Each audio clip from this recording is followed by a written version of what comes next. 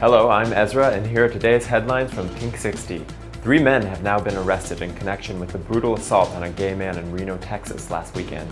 The homophobic attack could result in all 3 facing up to 20 years in jail. And an 18-year-old man appeared in court on Monday charged with theft and the murder of Stuart Walker in Scotland almost 2 weeks ago. Ryan Esquierdo did not contest the charges and bail was not sought. The Bali Medika Clinic has opened in Indonesia in response to discrimination which often prevents queer people from accessing basic medical services. Located in the city of Kuta, the clinic will provide care for local gay, lesbian, and trans people. Retired rugby star Gareth Thomas has been named as one of Out magazine's top 100 honorees for 2011.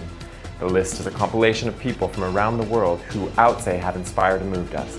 And finally, Lady Gaga has announced the upcoming launch of the Born This Way Foundation. The foundation will work toward youth empowerment and equality by addressing issues like self-confidence and well-being in the face of anti-gay bullying. That's all from us today. Join us again tomorrow.